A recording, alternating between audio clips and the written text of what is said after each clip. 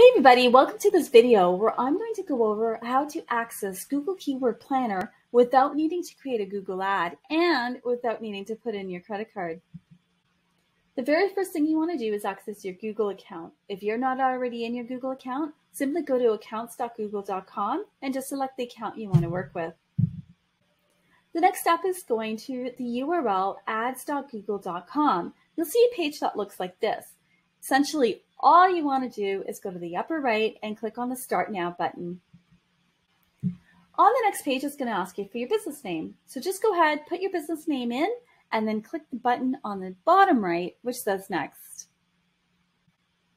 On this page, you want to put your website URL. And I just want you to know that you can put in the URL of your home page, any page on your website, or even any of your landing pages. So go ahead, enter that, and then click the Next button.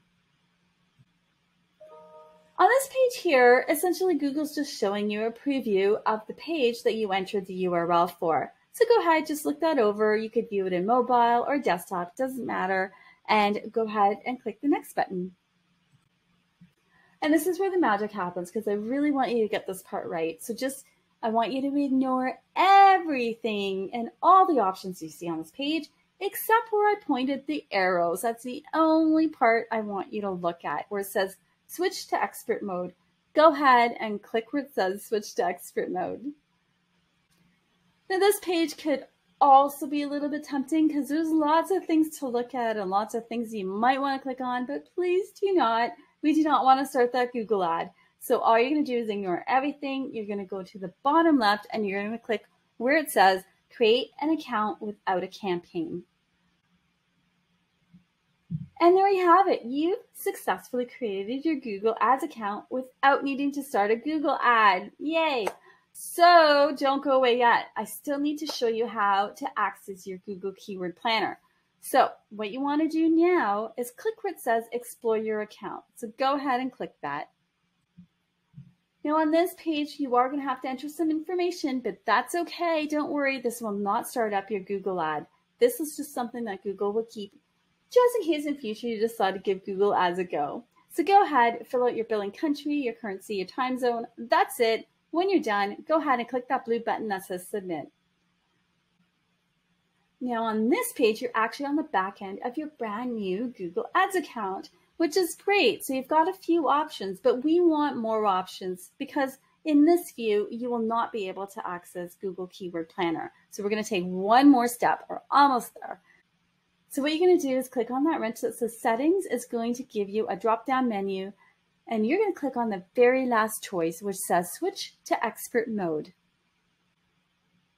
And now you can see that your view changes and you've got a lot more options. So what you're going to do is head over to that wrench symbol again, and now instead of saying Settings, it says, what does it say? It says Tools and Settings, and then it's going to give you a whole bunch of different things to look at. So you could go back in there and check out all those other tools at some other point, but right now, we just want to access that Keyword Planner. So go ahead and click on Keyword Planner.